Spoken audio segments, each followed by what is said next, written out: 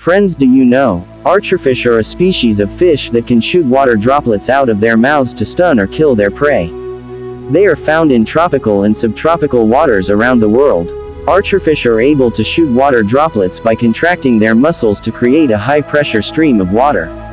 This stream of water is then directed at their prey, which is usually insects or small crustaceans. The impact of the water droplet can stun or kill the prey, which is then eaten by the archerfish.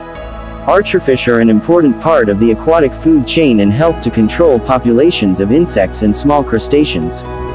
Friends, if you like this information, share it with others. Like and subscribe to our channel to learn similar interesting information. Thank you so much for watching the video.